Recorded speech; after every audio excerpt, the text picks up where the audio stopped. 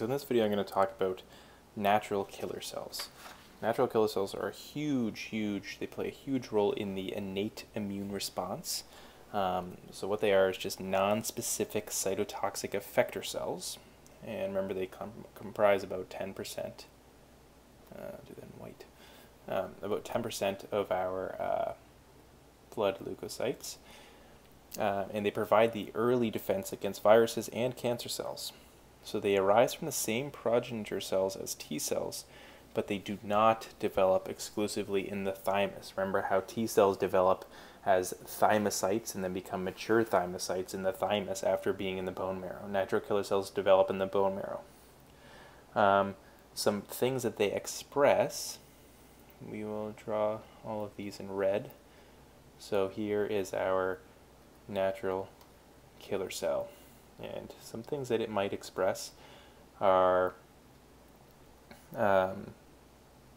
interleukin-2 receptor beta chains, so IL-2, CD2, and might have some CD16. But importantly, they do not express T cell receptors, so draw this here. TCR, no. Do not express T cell receptors, do not express CD3, and do not express CD8. Okay, none of these in natural killer cells. How do they recognize their targets? It's not MHC restricted, but they do appear to exhibit some sort of immunological memory. So they do remember a little bit, but they're not like the adaptive immune response. They're an important source of interferon gamma that increases the microbicidal activity of macrophages, and they impact the adaptive immunity by promoting T helper cell differentiation, inhibiting T helper cell 2 development, and driving cytotoxic T lymphocyte development. So as I mentioned earlier, they're the first line of defense. So if I label this graph that I've drawn here, on the y-axis we just have the activity. So activity, I'm not even going to write that, but this is like the days after a viral infection, okay?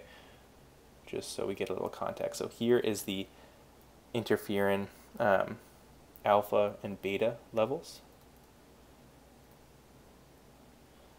This is your natural killer cell activity, and this is your cytotoxic T lymphocyte activity. So as we can see, the interferon alpha and beta goes up. Right after that, the natural killer cell seems to go up. As this goes down, natural killer cells, they stay up for a little bit, then they start to go down, and then a really late response from the cytotoxic T lymphocytes. So the natural killer cells do induce the cytotoxic T lymphocyte activity because of their cytotoxic T lymphocyte promoting interferon gamma. So because of IFN gamma from the natural killer cells.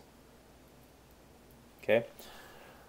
Now, how do they mediate innate immunity to viral infections? So the interferon alpha and beta can activate natural killer cells to increase their lytic activity against virally infected cells. But how do they discriminate between our cells and a virally infected cell or a cancer cell? So right here we can see this dual receptor mechanism. On this side right here we have a ligand. Right here we have class 1 major histocompatibility complex, or MHC. This is the inhibitory receptor, okay? So when it is bound to class 1 MHC, there's nothing wrong with the cell. It is going to be inhibited, so you're going to have this inhibitory signal, and then you have a happy cell that's going to keep on living, has this great nice white wig on, and he's going to go on with his day. This one, no class 1 MHC. It's a down-regulated virus-infected cell, so a down-regulation of class 1 MHC. The ligand binds, this receptor is activated, you get a bunch of positive signals, and then this cell is not having a good day.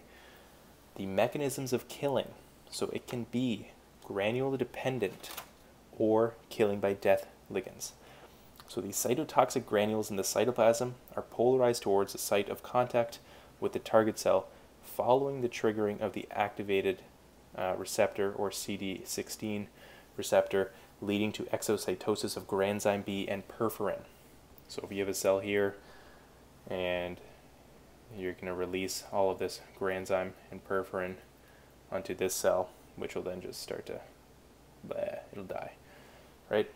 Or you can kill by death ligands, so by stimulating certain death ligands or death receptors by the like Fas ligand or the trail on natural killer cells, triggers apoptosis of the target cell and secretion of tumor necrosis factor by the natural killer cell, right? So tumor necrosis factor will be secreted, and Fas ligand or trail will be secreted here by your own cell to say, kill me with tumor necrosis factor.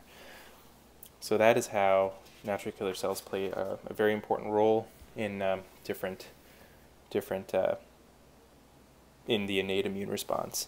What else I wanted to say was that the NK cell-mediated cytotoxicity and cytokine synthesis and proliferation is induced by loss of the inhibitory signal coupled with the activating signal, like I set up here, okay? So the inhibitory receptors consist of lectin-like inhibitory receptors and killer cell inhibitory receptors, both of which will deliver an inhibitory signal following interaction with the class 1 MHC molecule. Target cells expressing low levels of MHC are killed, while target cells with normal MHC expression are spared. Okay, there are some features of natural killer cell receptors, like different proteins and receptors that they have, and what ligands that they recognize, like MHC class 1, HLA-B, HLA-C, and different homologs, but I won't get into that for this video.